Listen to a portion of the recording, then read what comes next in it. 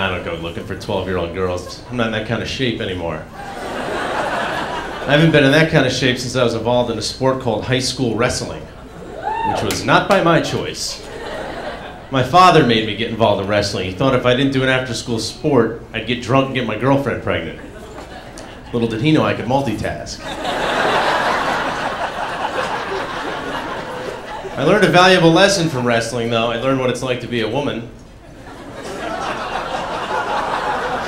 I was forced to go out in public in a bathing suit. I was constantly obsessing about my weight. And I had sweaty boys putting their hands all over me. I was wrestling and I was like, oh my God, this is what it's like to hook up with me. You like it? You like it? Want a little more?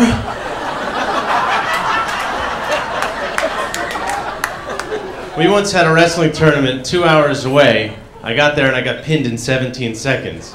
And then I actually became my girlfriend. I just drove 2 hours for 17 seconds? No. I know you're finished, but you better get back down here and think of something for me to do.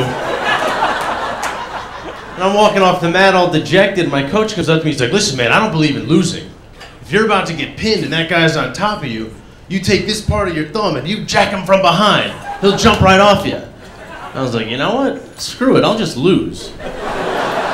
I don't associate a single thing you just said with victory.